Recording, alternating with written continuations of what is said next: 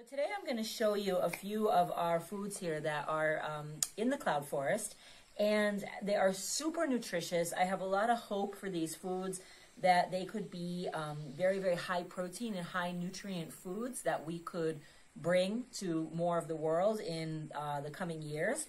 And the first one I want to show you guys is the peach palm. This is in Ecuador. This is called chontaduro. In Colombia, it's called something else. In Peru, it's called something else. There's a million names for it. But this is the fruit of a very tall, skinny palm tree, very thorny. And this fruit is incredibly nutritious. This is what it looks like when it's raw, and this is what it looks like when it's cooked. Not only is it incredibly nutritious, but the tree is perennial, meaning it just grows and grows. You can harvest peach palm fruits, chontaduro, for more than 50 years. It just keeps producing and producing. And every bunch, I already cooked a whole bunch of these. This is only like about half the bunch. Every bunch of chontaduro is about like 10, 12 pounds. So it just harvests amazing amounts of food. It doesn't need a lot of fertilizer. It's very unpicky in the way that it grows. Back in the days in the rainforest, when people were cultivating trees in the rainforest, the Yumbo Indians here in Ecuador and other rainforest cultures, this was so valuable, it was used as money. And the reason why chontaduro is so valuable, or peach palm is so valuable, is because as a food, it is loaded in protein, fat, carbohydrate, obviously tons of beta carotene. You can tell by the beautiful orange color of it how much beta carotene is in here. And it's got a really good, complete omega profile of fats. So sort of like an avocado, it's one of those tree fruits that is also incredibly nutrient dense. It has hardly any sugar. It's actually much starchier in texture and almost meaty. I swear to God, when I eat a bunch of these, I feel like I just ate a hamburger. So all you have to do is boil the fruits, and then you can open them, top it with salt. I like to put a little homemade hot sauce on mine. Really good to eat with hot sauce. So anyway, so that's chontaduro or peach palm. Another food that we have here that is super, super nutrient rich that not a lot of people know about is the Sacha Inchi. The Sacha Inchi is a vine, and it grows these beautiful star-shaped pods. And then in each lobe of the pod, there is a nut, okay? So inside each one of these, there is a nut. And here are the nuts that my partner won very assiduously shelled. And now what we're going to do is we're going to lightly roast these. You have to roast them because they have a little bit of an acid. So you have to make sure that you want to roast that out. And we're going to roast these, and you can just eat them as is. You can make trail mix with them. I like to grind them into a flour. It's an incredibly protein-rich, nutrient-rich flour. And one of the greatest things about Sacha Inchi is that it's got a complete omega profile. It's not missing any of your omegas. It's got 3, 6s, and 9s. And it's very, very high in 9, which is unusual for a nut. The other really great thing about it is because it grows on a vine and it doesn't grow on a tree, it takes less than a year to start producing. So with things like Brazil nuts, cashews, pecans, they take years and years to produce, 12, 15 years to start to produce. These produce in less than a year, and they are so nutritious and so nutrient dense and delicious and good for you and really versatile too.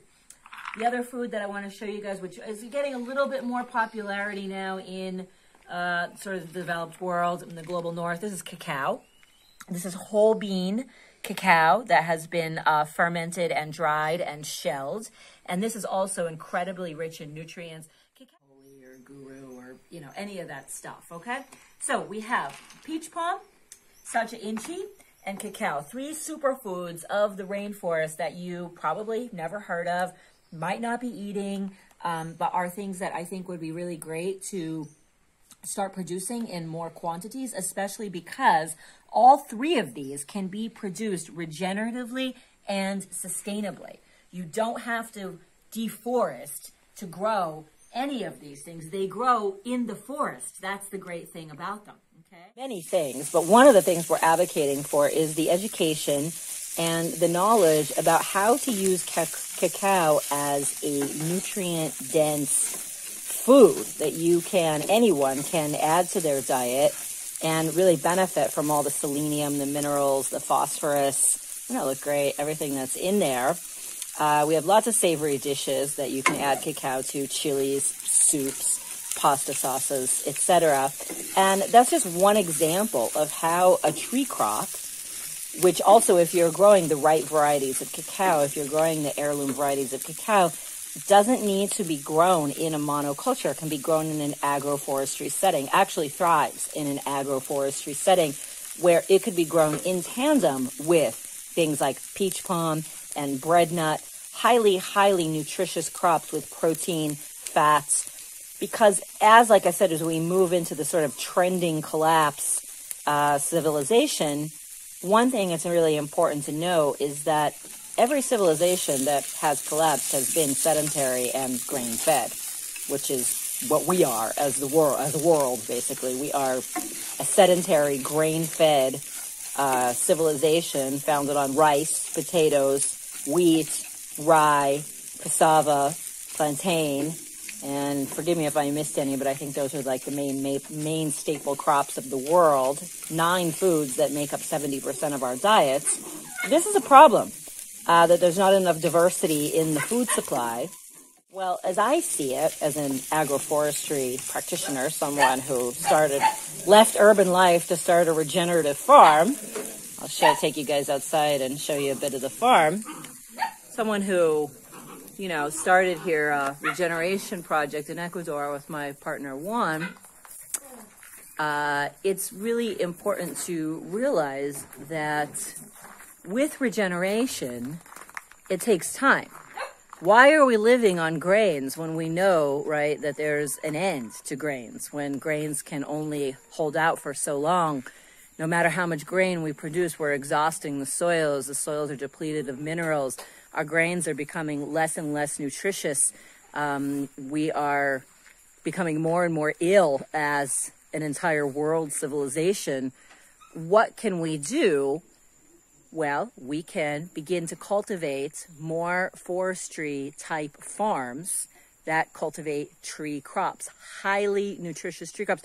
Not only are tree crops more nutrient dense than grains, they also yield more tons per hectare per year.